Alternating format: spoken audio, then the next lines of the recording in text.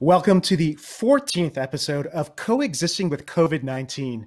I'm your host, Hanson Hosein, co-founder of the University of Washington's Communication Leadership Graduate Program. This is the university's Office of Public Lectures special series that brings you credible expertise in this time of crisis. Special thanks to these entities for their support. This evening's episode, no, really, are we there yet? Spoilers, no, not yet, but there's some light on the horizon. 1 year ago this week, the Centers for Disease Control confirmed the first case of COVID-19 in the US, right here in Washington state. Health officials declared, "We believe the risk to the public is low." This week, 1 year later, we surpassed 400,000 deaths. As someone pointed out on Twitter, if we spared 1 second of silence for each COVID death in the US, we'd be standing still for more than 4.5 days. It's a dark statistic, and here's a brighter one. As of last month, 54 different vaccines were being tested. It was UW-Medicine's Dr. Helen Chu and her team at the Seattle Flu Study that identified that first US COVID case a year ago. This week, she was recognized as Washingtonian of the Year for her essential work in tracking the pandemic. I'm happy to welcome Helen back to Coexisting with COVID-19 after she first updated us on the state of the virus last fall. She's joined by Dr. Vinay Gupta, who has become a national public health messenger on the pandemic, getting vaccinated live on NBC's Today Show, even as he advocates assiduously on Twitter for personal preventative measures. Vin also has a role at the UW's Institute for Health Metrics and Evaluation and has helped direct Amazon's global COVID-19 response. I have many questions for our two experts. How did we get vaccines so soon? What's going on with those nets? What changes can we expect with the new Biden administration? And will this ever be over? But I'm sure you have even more pressing questions for two of the busiest, most important health leaders on the front lines of this pandemic. They've been there with patients since the earliest days of the outbreak. Email anytime during the episode to mayiask@uw.edu. Helen, welcome back, and Vin, welcome. Thank you. Thank you. Well, Helen, we'll start with you, as you were there from the beginning with the Seattle Flu Study. 400,000 deaths. Why did it have to get so bad in the United States? I think there are a lot of reasons why it got so bad and so quickly. The first is that we had no national coordinated plan for testing, for containment of the cases. And so the number of cases rapidly exploded over those first several weeks. And then once we had more testing on board and were able to fight the cases, we didn't really have a good plan for management of all the cases in the community. So masks and other personal protective equipment and all of the resources that we needed in the hospitals to be able to take care of the numbers of patients that came in these waves, the first one, then the second one, and now as we enter into the third one. So here we are. And here we are. And given what your experience was early on to now, how have things changed for you as a medical professional in dealing with the pandemic? Well, I mean, there's much more PPE, so that's good. There's much more access to testing. When the hospitals here in Washington State have actually done a really good job of maintaining capacity to handle the patients. And a lot of things have been put in place that we now use for standardized treatment of these patients. A lot of these trials that we did early on, the trials of remdesivir and the trials of the monoclonal antibodies, and all of those things have now given us the capability to be able to manage the patients that come in, and they're living longer than they were at the beginning of the pandemic. Then you've heard Helen describe this trajectory and some of the shortfalls that we've had. In your experience, how avoidable was this? Well, I of course agree with everything that Dr. Chu just mentioned. I think if we're looking back on the last year, it's clear that if we had the personnel in place, if we had a focus on preparedness for pandemics, if that was a focus of our government for the years preceding this pandemic, that we would have averted the worst of it. I'm convinced of that, because it was clear early on that this might have been an airborne respiratory pathogen. that was different from other airborne respiratory pathogens, different from other coronaviruses, and if we had the ability to have a national strategy, if we had consistent messaging, this is not my opinion. These are models both IHME and other institutions have put out, suggesting that of, say, the 80,000 individuals that died by May 1st, maybe we could have saved 30 to 40,000 of those if we locked down earlier, if we had a strategic national stockpile that was appropriately equipped with both N95 masks and ventilators. So we weren't having these conversations in real time and trying to react and instead of focusing on prevention. So assuredly a forward-focused or forward-thinking approach to pandemic preparedness and appropriate leadership would have allowed us to follow a trajectory that was more akin to what many of our allies have experienced, which is certainly very difficulties at certain points, but nothing unlike what we've experienced, which is of course the worst outbreak worldwide. I mean, that was entirely avoidable, and that's been a failure of leadership. And speaking of messaging, which you just mentioned, you obviously believe that you must commit. You've taken a commitment being a public messenger around this, doing some very public things on Twitter and on television. Why has it been so important for you to play that role as a medical professional? Well, I guess first I would say I didn't ask for the role, and I had done occasionally on IHME's requests when vaping or gun violence was dominating headlines. I'd gotten asked to speak to media on some of these issues, leveraging some of the work that we're doing on the global burden of disease to provide context, or to speak as a lung doc on some of these issues of public health importance. And so this sort of happened by circumstance. And I rapidly realized, and I'm not the only one messaging on this, there's certainly colleagues across the country trying to do something similar. But in whatever small platform I do have, I've tried to just use it responsibly. And clearly, from the very early days of this pandemic, there's been a need on the part of the public to understand what's true and what's not true. And people are scared, people are anxious. Right now, people are scared and they're anxious in the worst of the pandemic. And so if I've been able to provide some measure of trust and comfort, I've taken that role really seriously and try to be as responsible with the platform as possible. Thanks for that, Vin. So Helen, we've heard even today from Washington, D.C. that things are get a lot worse before they get better. And the premise to this particular episode is, are we there yet? So how optimistic do you feel in terms of, we're hearing that numbers are plateauing, plus vaccines are getting out. How much are we headed in the right direction right now? I think a lot of things changed yesterday. So I think that a lot of things got put in place or will be getting put in place over the course of the next several days to weeks to head us in the right direction. So I am optimistic. I'm generally an optimist. I think that we can fix things. But if you look at what we've already accomplished in terms of the treatments that we've discovered and the vaccines, and it's really been amazing what's happened in vaccines. And the fact that we now are heading towards a national coordinated strategy with testing, with vaccine rollout, with a plan for school and workplace reopening. All of these are starting to come together with the resources behind it to actually make it happen. The thing that I would worry about, oh, go ahead.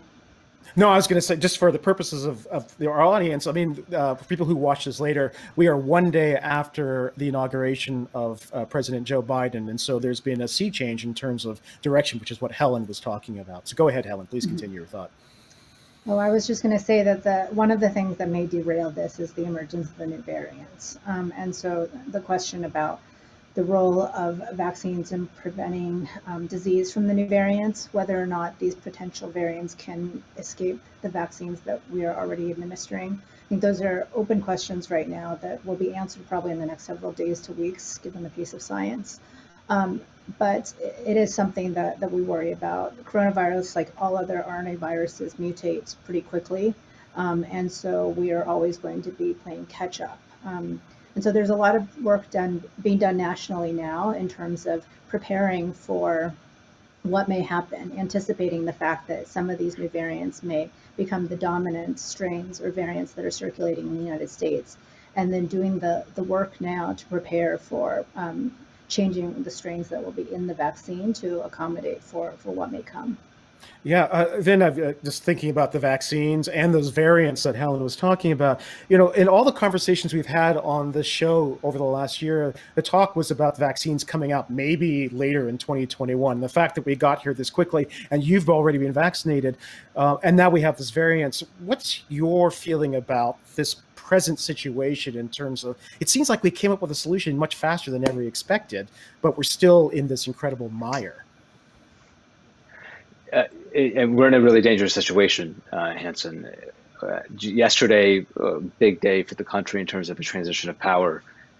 One thing that didn't get talked about a lot was that 4,400 people died, or nearly 4,400 people died, over 200,000 cases. It's just where we become numb to this reality that we've been trying to trend out and forecast here at IHME, but 20,000 deaths week over week for several weeks, doubling. It's an effective doubling of the second leading cause of death in the United States, which is generally ischemic heart disease just more broadly. I mean, these are astonishing numbers, and I think it's easy to be to be rooted and to accept that this is our current reality, and hoping that vaccines will guide us out of it. They will, and to everything Helen just mentioned.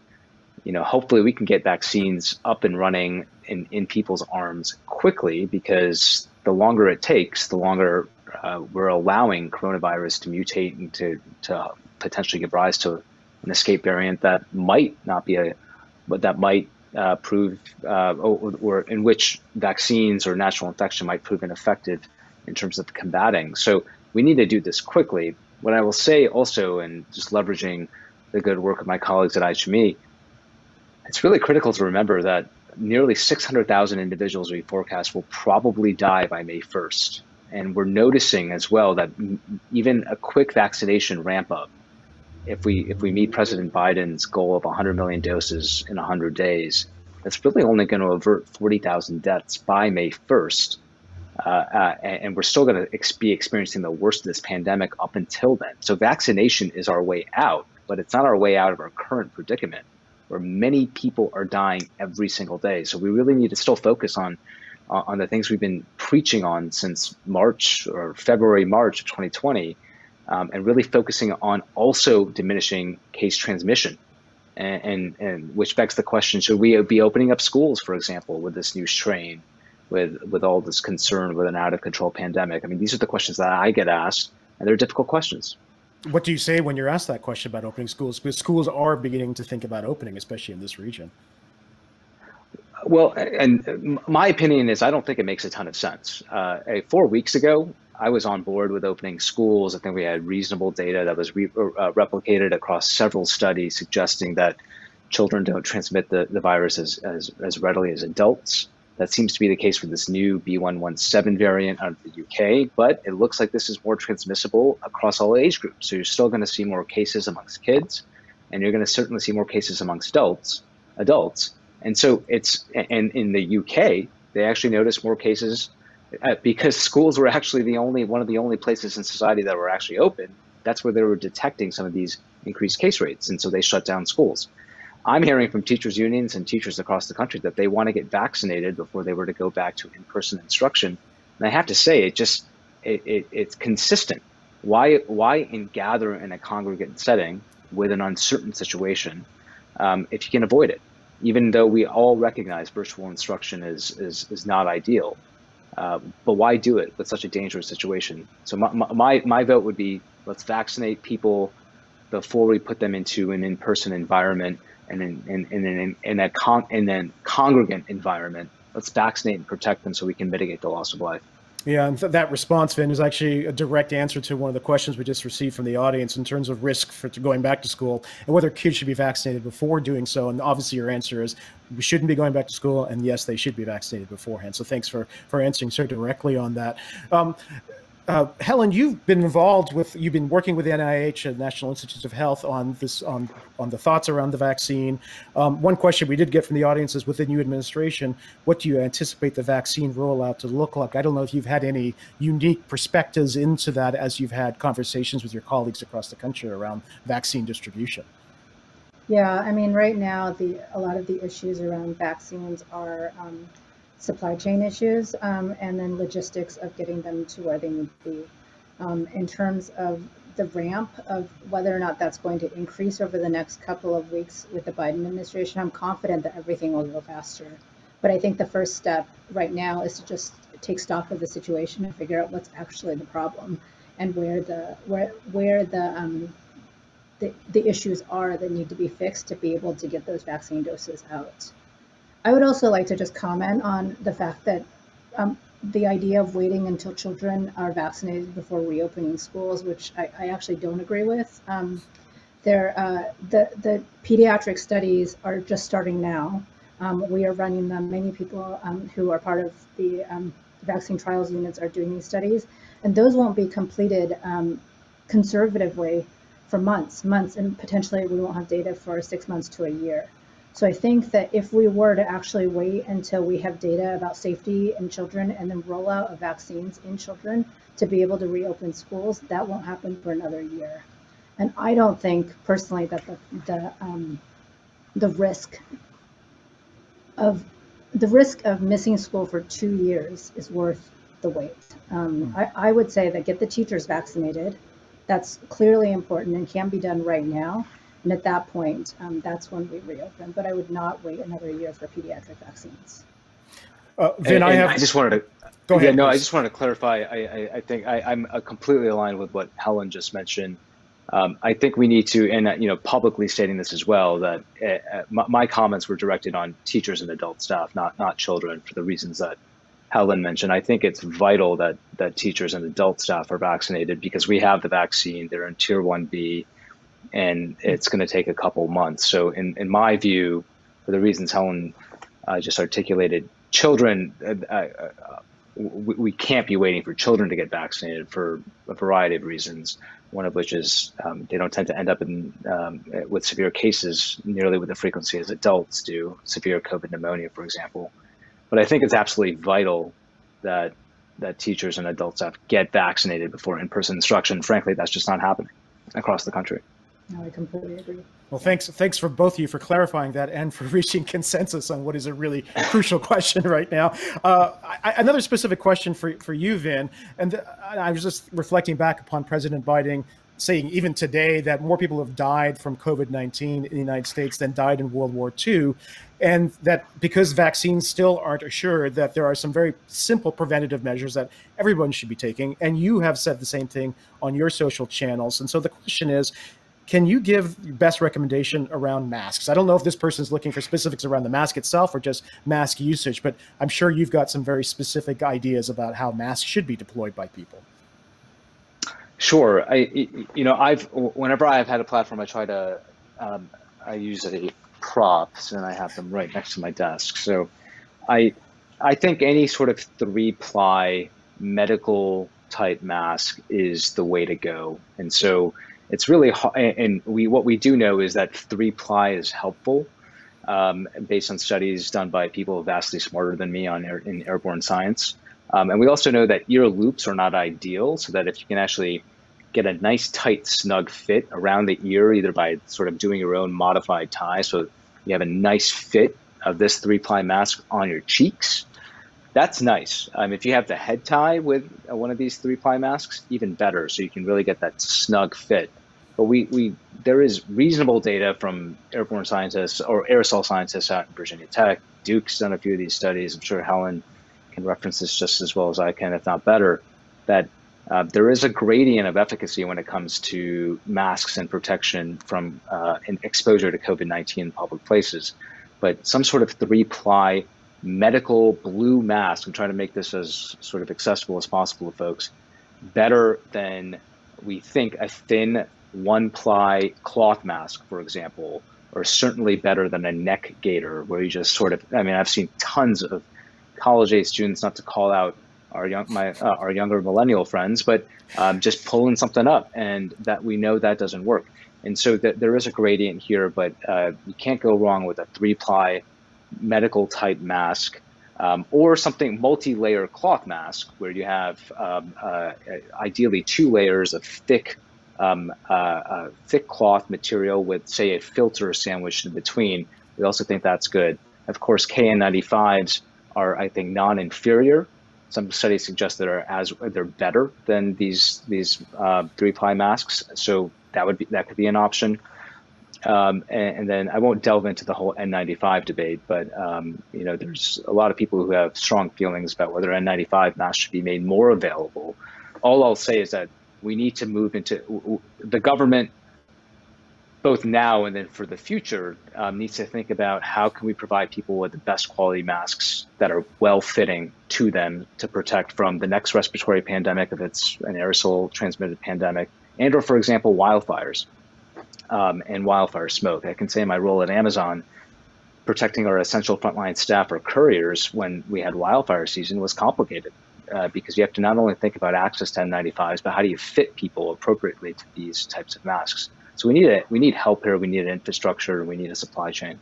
That was very helpful and specific, and also you're right about that. In fact, even today with the strategy report coming out of the White House, reference that we have to finally address the supply issue around these particular implements that we all need to have. So you're absolutely right about that. Helen, another question from our audience in terms of vaccination. What are your thoughts of returning to work after I've been fully vaccinated, now that we're beginning to get access to this? Yeah, so this leads into the question of, once you are vaccinated, are you protected from asymptomatic infection, or having an infection where you don't have symptoms and therefore potentially leading to transmission to other people? So that question is yet to be answered. There's every reason to think that getting a vaccine protects you from carrying the virus. That there are some early data from the phase 1, phase 2, so those very, very early trials where they looked at this specifically in small numbers of people. And they found that they were less likely to carry the virus asymptomatically if they had been vaccinated. And if you're less likely to carry, you're not going to pass it to others. That doesn't mean you should not wear a mask. You should still continue to take the same measures that you were taking before you received your vaccine. But there is some reassuring data from those early studies, and other studies are about to start in the United States, I can tell you, that will directly answer this question. Okay, great. Well, thank you for that. I'm trying my best to keep this as timeless an episode as possible, but we are right now in the middle of so much breaking news around this pandemic with all the things that are coming out of Washington, D.C. and Olympia. So, Vin, there's a question about immunization schedule coming out for the governor. And I think the same thing applies to the president of the United States. He has a very ambitious plan to see 100 million people immunized in the next 100 days. And Governor Inslee put out some targets in terms of vaccinations in Washington State. How realistic do you think this is, or what changes need to happen given what we think the situation is right now? Well, I know a lot was made of the initial hiccups, and I think hiccups are to be expected. And just coming from prior military and now as a reservist, recognizing that we have military leaders helping with the supply chain. I mean, these things are complicated. And so I wasn't surprised that we had some upfront hiccups that are still being ironed out when it comes to, states not getting the supplies that they were expecting. I do think General Perna and the leaders at OWS are one, capable, and two, highly talented. And I'm hoping that there's some continuity in terms of leadership, so we don't have complete disruption here. I also think that the money that's being requested from Congress, $160 billion for state and local governments to train immunizers and supervisors who can actually conduct some of these or help with these pop-up clinics across the country. I mean, that's going to take time for that to actually come into state and local departments of health and then be spent to help with training. And so there's going to be a lag period here. But do I think with rationing of supply ending hopefully pretty soon, where we're going to have no issues with supply, do I hope that everything sort of comes together? I'm optimistic, as Helen mentioned she is as well. and hopefully 100 million doses is an underestimate. And I'm hoping that we can really meet demand more quickly. I will say that Virginia Mason and Amazon have partnered on Sunday to actually do a pop-up clinic, a proof of concept, if you will, at Amazon in downtown Seattle, where individuals can sign up. I don't know the exact details for how you actually sign up for that specific clinic, but something like that I know is going to be happening at the T-Mobile Park where the Mariners play. You're going to see, I mean, these are going to be proof of concepts that then need to be replicated across the country. But once there's that playbook, it's going to be hopefully easier to replicate, especially with more supply. Yeah. Well, Helen, more breaking news. Today the United States announced it was re-entering the World Health Organization after leaving it under the Trump administration. What does and this is a question from the audience, what does America's re-entry into the WHO change in terms of our nation's positions globally with regards to COVID-19 efforts? You've been involved so much in our national efforts. How much is this, by reconnecting to the rest of the world in their efforts, how much does that change things for us and for the world? I think it just harmonizes the message more than anything else. It demonstrates that we are part of a global solution. I think it also sort of increases our buy-in to making sure that vaccines get to countries where there currently is no vaccine and is anticipated to not have vaccine for the next several weeks to months, like many parts of sub-Saharan Africa and South America. So I think that having the US be part of that coordinated global response, that recognizing that this pandemic is not a US issue where we just vaccinate our own citizens and really is something that we need to solve globally. I think that will be really, really important. I'm really looking forward to that. Yeah, it feels like we're reconnecting with the rest of the world. Vin, did you have anything to add to that, or in terms of our relationship with these organizations? Well, I wanted to ask you specifically then, Vin, this I think your role, not only as a medical practitioner, but also as a trusted communicator, is really interesting, especially when you look at the national strategy coming out of Washington today, where the first point of their 7 goals is to restore trust with the American people. A lot of people have said that we're dealing with a double or a triple pandemic. It's the virus, it's disinformation, and it's racism. How important has this element of trust been in your effectively doing your work? I will say this. I do think that in taking perhaps an unconventional path in my career, whether it's military or more policy-focused roles, you get exposed to. I've been exposed to kind of the way that things work in academia and how things work outside of academia when it comes to medicine and public health. And to me, the common denominator here is if you cannot speak to people in plain language and meet them where they are, then you're not going to be able to get their trust. And often, I think you get taught in medical school and perhaps in clinical training to sound really smart, and you're graded on that, and that's how your colleagues view you. Well, how many acronyms can they wheel off from how many studies relevant to whatever problem we're dealing with in the ICU, for example? You get taught to speak like that. And so I've had to untrain myself to hopefully be a little bit more accessible to folks. I'm still a work in progress, as I know I speak to my colleagues who do similar roles.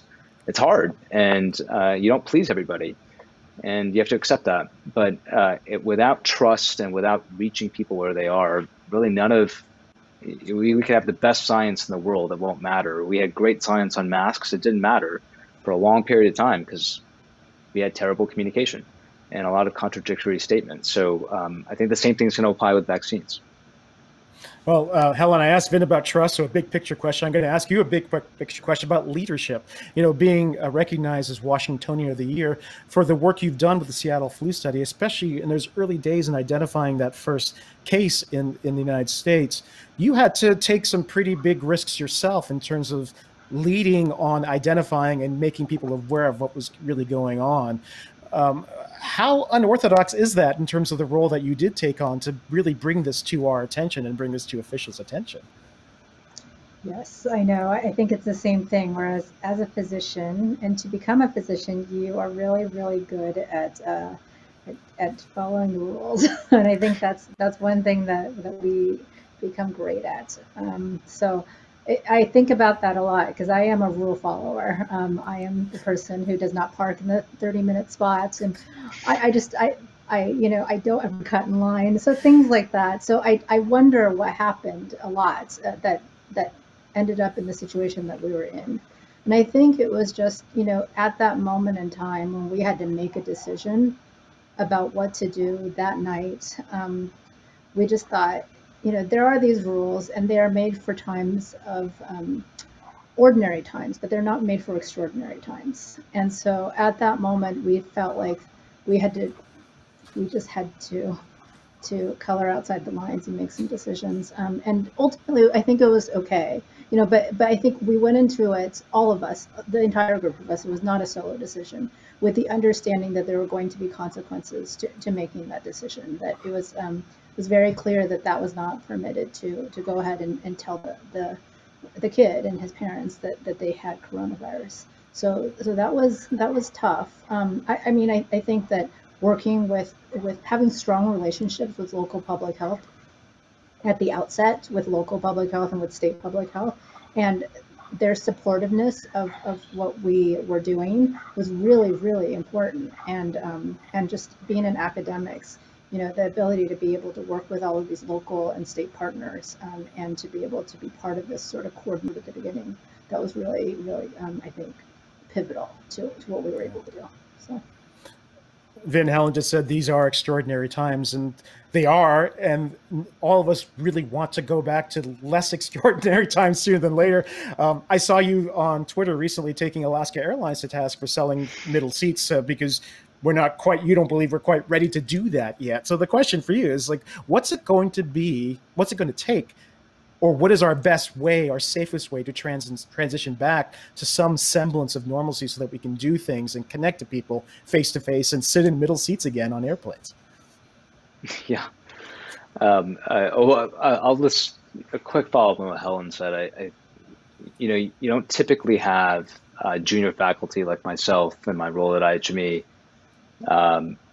take on these roles, but I will say IHME has been so incredibly supportive in ways that I could never have imagined, and has bolstered me in what has been a unique space that I didn't expect. And so I think you need institutional support. You need the right mentors if you're going to be out there, if you're going to try to lead in whatever fashion, you need people to support you. And the University of Washington and UW Medicine, IHME in particular, has been incredible as sort of my base of support to encourage me to keep going on, again, whatever platform I have.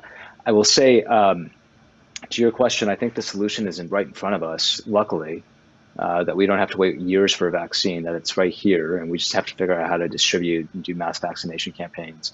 There's been, I won't claim these as my own ideas, but lots of smart commentary on this in recent days about how we need to think about a distribution plan that's less about that looks less like seasonal flu and more like other efforts like smallpox, other like the contingencies we had in place after 9/11 for vaccinating. If, for example, there was a bioterrorism event for pathogens that we were feared might get released then. There are strategies in place that we have yet to take advantage of that I'm hoping with President-elect Biden we will. But it's going to really require us reaching herd immunity. To Helen's earlier point, hopefully we can do that quickly so that we don't have an escape strain that poses problems. So I think the combination of herd immunity quickly and no strains causing us problems in terms of increased hospitalizations and deaths is going to be the 1-2 punch.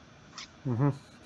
Well, I want to put this concluding question to both of you, just to think about an end to this pandemic one day, hopefully sooner than later. And there's obviously so many things to be learned from everything that we've gone through and everything we're going to continue to go through. Thinking big picture, I'll start with you, Helen. What's the one change you would like to see once we've emerged from this, whether it's a public policy change, a health policy change, or something very specific that we must not ignore after everything we've gone through? Well, I would like universal health care. I mean, I think if I had to pick one thing, I feel like a lot of what we found was with COVID is that people who were marginalized were the ones who were dying.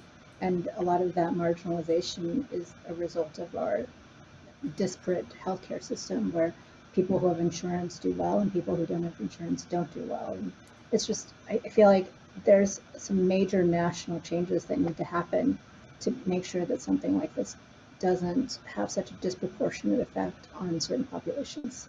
Given the incredible, I got to follow up on this, given the incredible politicization we've seen even in just addressing this once in a lifetime crisis, how confident are you that we might actually reach some kind of consensus on something like universal healthcare, where so many other nations that we do business with have? I grew up in Canada. I was born in England. They all have universal healthcare. How certain could we be able to do this here? We have a Biden in office now. I think I'm optimistic. I feel like if this is the time, this could be the moment. We are coming out of a pandemic. We see what happens when you have a broken healthcare system. This is really the time for it to happen. At least I hope. Vin, thank you for that. Vin, final word to you on what one big change should we take away from this crisis that will serve us better in the future? Helen, that was the answer that I was going to provide. So I was going to say maybe no. That's great, fantastic. I mean, top of mind and spot on.